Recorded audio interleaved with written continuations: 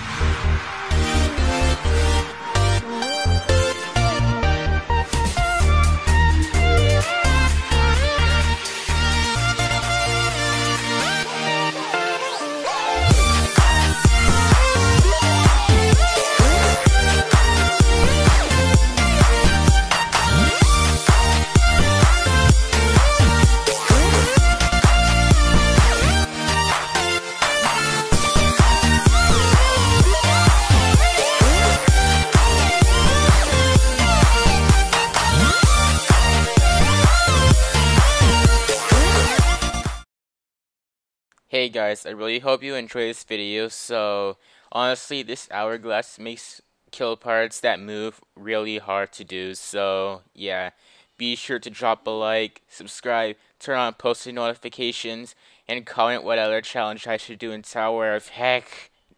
And I'll see you in the next video. Goodbye.